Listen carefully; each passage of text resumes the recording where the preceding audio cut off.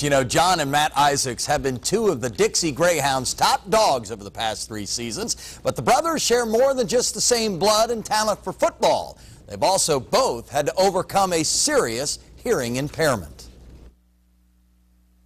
Everything changed in first grade. I was held back because I didn't hear everything at first and I didn't learn everything. Mine is worse than my brother's, like a lot worse. So if I take my hearing aid out, I can't hear at all. I was held back, and then I should have graduated last year, but I'm happy to be a senior this year to play another year with my brother. John and Matt Isaacs have been playing football together since the 2nd grade. And while playing with a hearing impairment has at times been a challenge, the two brothers have always been there for one another to help them through the tough times. Yeah, sometimes it does get difficult. Sometimes when I sweat, it turns my hearing aid off, so I can't hear at all. So I try to read my brother's lips. Sometimes I just don't know what I'm doing, so I kind of look over, see what everybody else is doing. In the huddles with defense and offense, I can pretty much hear what Luke is saying, our quarterback, in the huddle.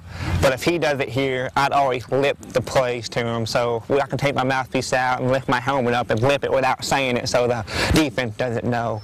But on defense, he's the one who's telling me what to do because I can't really hear the plays on defense.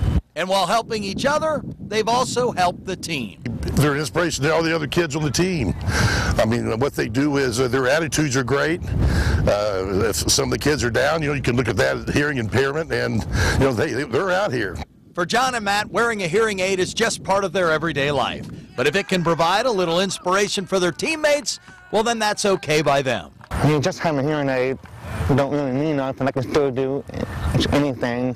It makes me feel great that people look up to me. A lot of people look up to us.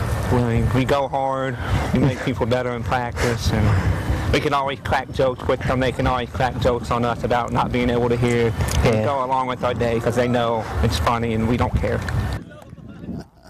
Well, the Isaac brothers will play their final high school football game together this Friday night when Dixie travels to Carlisle.